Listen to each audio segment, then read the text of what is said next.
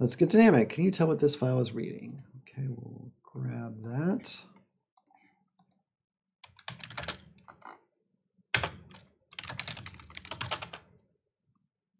Okay, so correct you enter the flag. No, that's not right. That looks like some data. Maybe that's the flag encrypted somehow.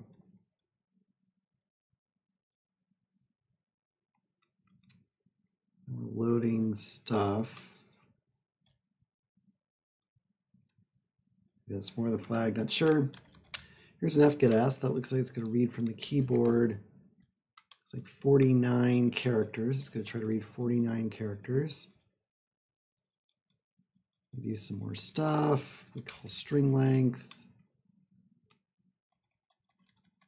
Move 49 again and do this mem compare. We're going to print a string. Okay. Let's compile that.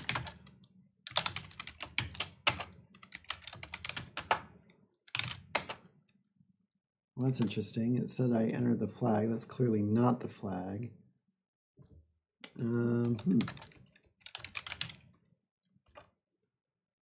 All right, so we did see that mem compare. Let's go ahead and take a look there. So let's print the 96 instructions starting at main. Here's my mem compare at main plus 372. Oh, let's try that. Start it up.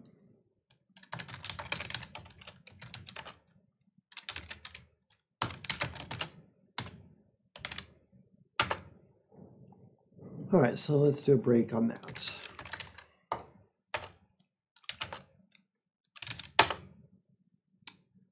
Okay, so we're comparing ASDF to something.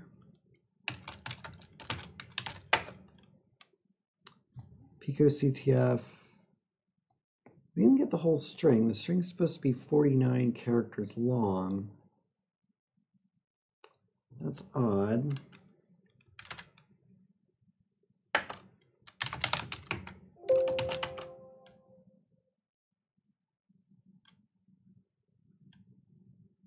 So we did a 49 getS.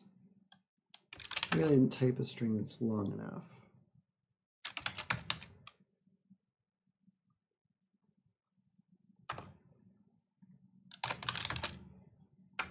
Okay, so start.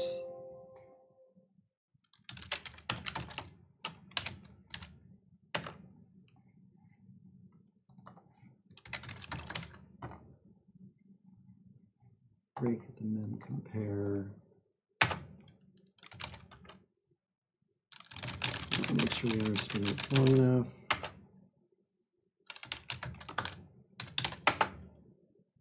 Okay, still we're not getting the whole flag.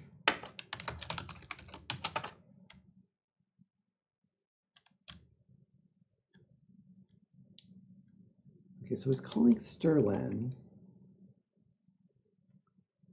Maybe it's calling strlen not on what I type in, but on the flag. So what we would want then, let's just do this.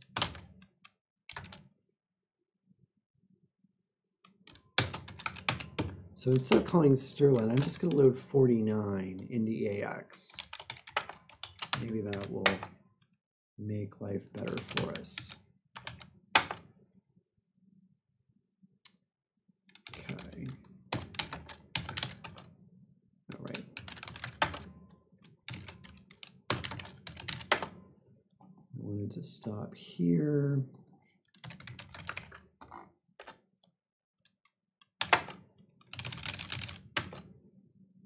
All right, picoCTF dynamic analysis is super useful. So that should be my flag.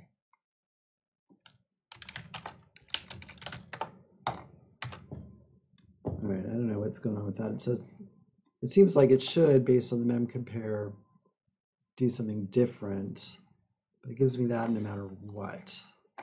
All right, so let's get dynamic. Here's my flag. And there you have it.